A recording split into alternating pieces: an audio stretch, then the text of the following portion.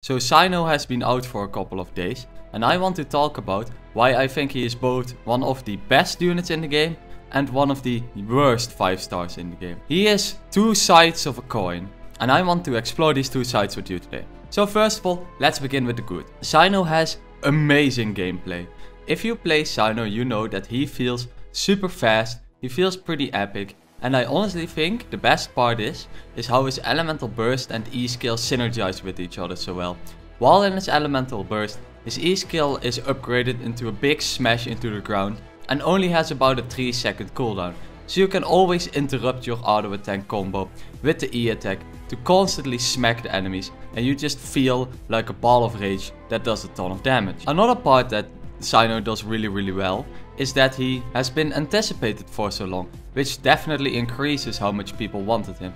As Cyno was teased as Genshin Impact was released in the big teaser video where they showed him off as the character representing the Sumeru expansion, and he definitely rocks both visuals, the look, and the Sumeru lore, and everything around his character is just very well done. And there's another thing that he does really great, but let's first go over the bad. And to be completely honest with you, the meta verdict on Cyno is that he is mid. He is definitely not the worst 5 star out there, but he is not insane.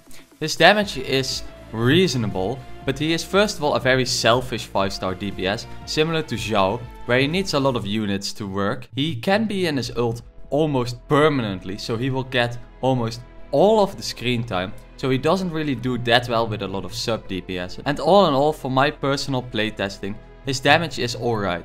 It can definitely be very high, but I would say he is Miko tier for a damage dealer, where he is not insane. He is no Kazuha, Raiden Shogun, Bennett. So if you really need a damage increase and you're going to pull purely for meta, I think Cyno is quite a bad decision. Another bad for Cyno is that sometimes his gameplay flow can be interrupted a bit, because he gets easily stunned or he gets easily interrupted by things like knockbacks, etc. And also he can knock the enemy back really far, and you can kind of lose track of the enemy and start missing. But Cyno has one thing going for him that a lot of other units in the mid tier do not have going for them, and that is a future. Now Cyno has amazing synergy with the dendro element, and currently for dendro we don't have a lot of units, with the Traveler being the best dendro applying unit in the game. But this dendro appliance might still get power crept by a new 5 star, like the Dendro Archon, or maybe Baiju, or some dendro character released in the future, which might support Cyno amazingly, and it would increase his damage rate by a ton. So Cyno maybe has an extremely bright future ahead of him, with new dendro characters being released and giving him a massive power boost, because the dendro application might become better.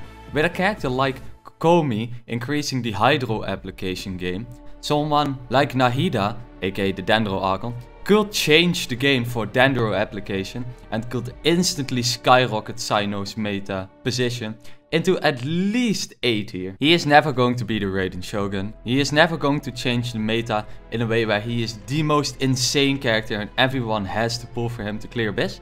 But he has a bright future, and I think he is going to improve his meta position over time, and currently he is alright. He isn't as terrible as some people make him out to be, but he isn't an insane new unit.